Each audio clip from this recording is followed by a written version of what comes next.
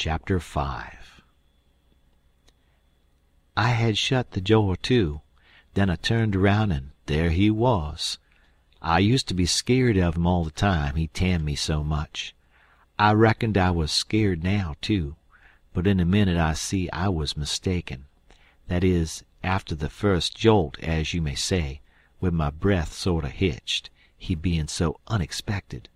But right away after I see I warn't scared of him worth bothering about. He was most 50, and he looked it. His hair was long and tangled and greasy, and hung down, and you could see his eyes shining through like he was behind vines. It was all black, no gray. So was his long, mixed-up whiskers. There warn't no color in his face where his face showed. It was white, not like another man's white, but a white to make a body sick, a white to make a body's flesh crawl, a tree-toad white, a fish-belly white. As for his clothes, just rags, that was all. He had one ankle resting on the other knee. The boot on that foot was busted, and 2 of his toes stuck through, and he worked them now and then. His hat was laying on the floor, an old black slouch with the top caved in like a lid. I stood a-looking at him. He set there a-looking at me, with his chair tilted back a little. I set the candle down.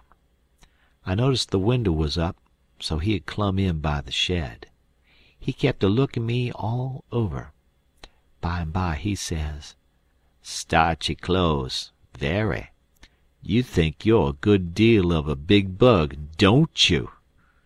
"Maybe I am, maybe I ain't," I says. "Don't you give me none of your lip," says he. "You put on considerable many frills since I've been away. I'd take you down a peg 'fore I get done with you. You're educated, too, they say. Can read and write. You think you're better'n your father now, don't you, because he can't? I'll take it out of you. Who told you you might meddle with such highfalutin foolishness, hey? Who told you you could?" "The widow. She told me." "The widow, hey?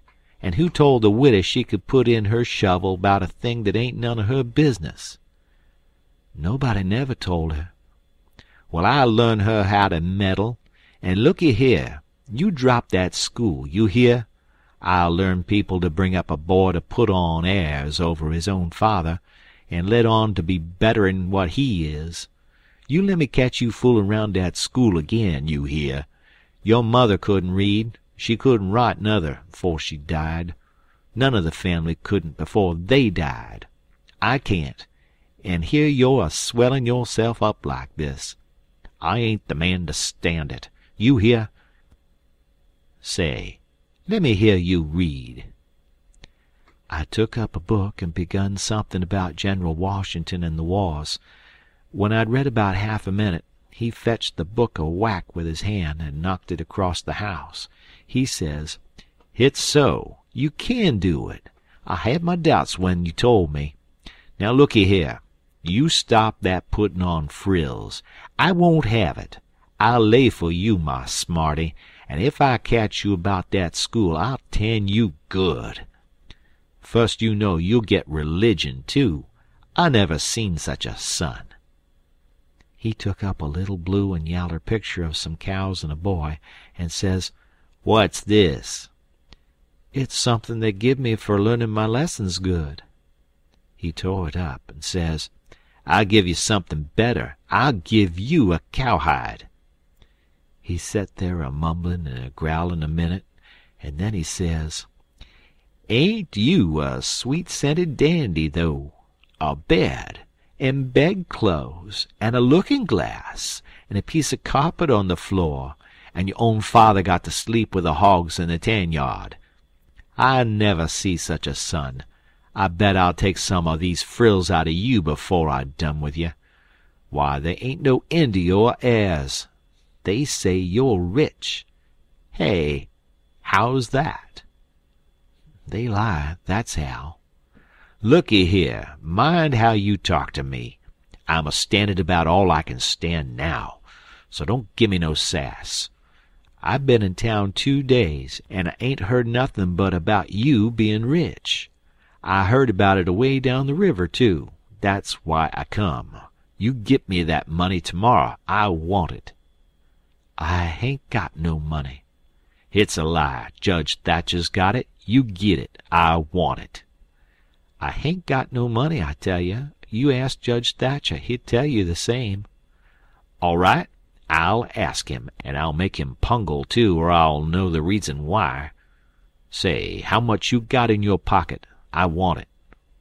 "I hain't got only $1, and I want that to—" "It don't make no difference what you want it for. You just shell it out." He took it and bit it to see if it was good, and then he said he was going downtown to get some whiskey. Said he hadn't had a drink all day.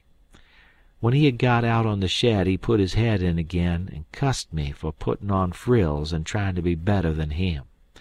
And when I reckoned he was gone, he come back and put his head in again, and told me to mind about that school, because he was going to lay for me and lick me if I didn't drop that.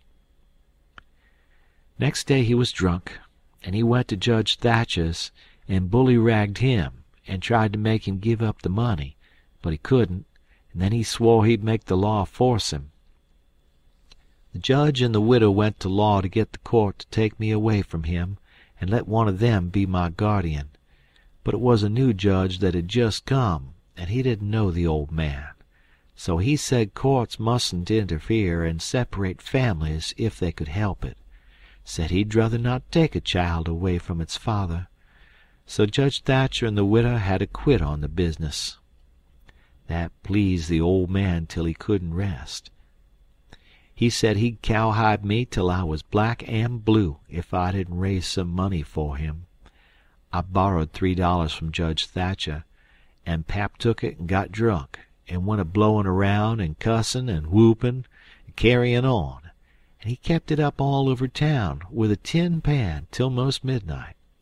Then they jailed him, and next day they had him before court, and jailed him again for a week. But he said he was satisfied, said he was boss of his son, and he'd make it warm for him. When he got out, the new judge said he was a-going to make a man of him.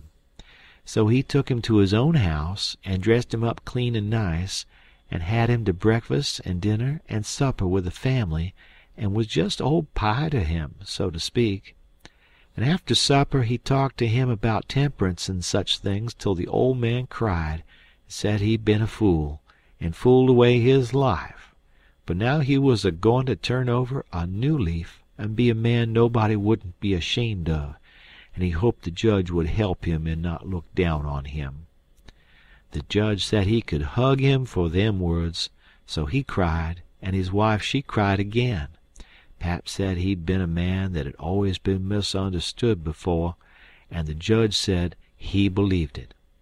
The old man said that what a man wanted that was down was sympathy, and the judge said it was so they cried again. And when it was bedtime, the old man rose up and held out his hand and says, "Look at it, gentlemen and ladies all. Take a hold of it. Shake it.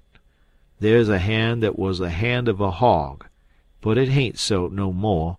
It's the hand of a man that started in on a new life, and'll die before he'll go back. You mark them words. Don't forget I said them. It's a clean hand now. Shake it. Don't be afeard." So they shook it, one after the other, all around, and cried. The judge's wife she kissed it. Then the old man he signed a pledge, made his mark. The judge said it was the holiest time on record, or something like that. Then they tucked the old man into a beautiful room, which was the spare room, and in the night sometime he got powerful thirsty and clumb out on to the porch roof and slid down a stanchion and traded his new coat for a jug of 40 rod, and clumb back again and had a good old time. And towards daylight he crawled out again, drunk as a fiddler, and rolled off the porch and broke his left arm in 2 pieces, and was most froze to death when somebody found him after sunup. And when they come to look at that spare room they had to take soundin's before they could navigate it. The judge he felt kind of sore. He said he reckoned a body could reform the old man with a shotgun, maybe, but he didn't know no other way. End of chapter.